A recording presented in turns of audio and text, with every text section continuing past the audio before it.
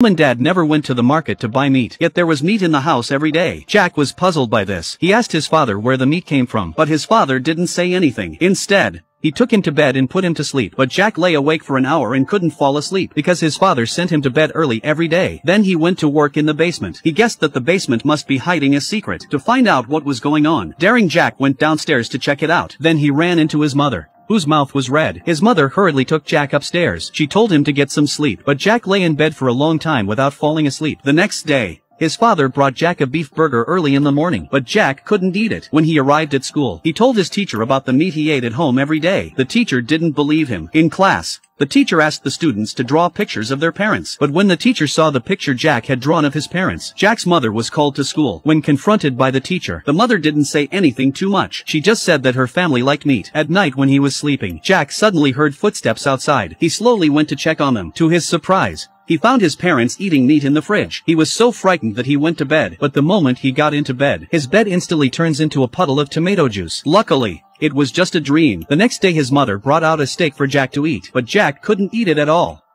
Family must eat meat for every meal, but they never go to the market to buy meat. Looking at the meat from an unknown source, Jack was hesitant to eat it because his father, who was a mortician, he sent him to bed early every day. Then he went to work in the basement. He suspected that his parents' secrets were hidden in the basement. To find out the truth, that day, when his father was not at home, he sneaked into the morgue to check it out. But no sooner had he entered, his father came up from behind with a bag. Jack was so scared that he couldn't even breathe. Just as his father took out the bag and was about to operate it, the scalpel suddenly fell to the floor and Jack was so frightened that he picked it up and fled when his father wasn't looking. Jack was too frightened to go home. While Jack was thinking about where to rest for the night, his father's car slowly drove up behind him. Jack had no choice but to pretend he didn't know. He followed his father to the car. Looking at the white bag on his father's back seat, Jack tried to reach out and touch it, but he was stopped by his father. When they got home, Mother began to question why the two of them were home so late. The father asked the mother to carry something to the car. The mother understood instantly. The family was enjoying the evening, but Jack had no appetite for the meat. Just then the scalpel Jack was carrying suddenly fell to the floor. Jack tried to reach for it, but his father beat him to it. His father asked Jack where he got the scalpel. Jack had to explain that he had picked it up on the road. He looked at his father with a fierce look on his face. Jack was so frightened that he pretended to go back to his room to sleep in order to find out what's going on in the basement. While his parents were sleeping, Jack sneaks into the basement again to find out what's going on. The little boy doesn't like to eat meat, but his parents made him eat it every day. To find out what kind of meat his parents' meat was, he took advantage of the darkness of the night. He sneaked down to the basement to see what was going on, because every day when Jack was asleep, his father would sneak into the basement to work. There must be some secret in the basement, and when Jack got to the basement, he found it full of strangers' clothes. He was too frightened to explore further and rushed back to his room, but as soon as he got back to his room, his father was sitting on his bed, with a creepy smile on his face. He hurriedly pulled out his pocketful of snacks. Only then did his father let his guard down. The next day Jack told his teacher what had happened last night. The teacher was shocked to hear that, so she took Jack to his house to check it out. But when they arrived in the basement, it had been cleaned up. As Jack wondered what was going on, a body suddenly fell from the sky. Jack was so frightened that he ran back to his room. Just as the teacher was about to leave the house, Jack's father came back. The teacher was beaten to the ground with a stick. In the evening, his parents were roasting meat in the yard for Jack to eat. The father was knocked unconscious with a stick just as he entered. Unfortunately, he ended up being tied up by his father. It was only at this point, it was only then that his father told Jack the truth. Just as his father picked up the knife to feed Jack the meat, Jack took the knife and stabbed him in the side. In his anger,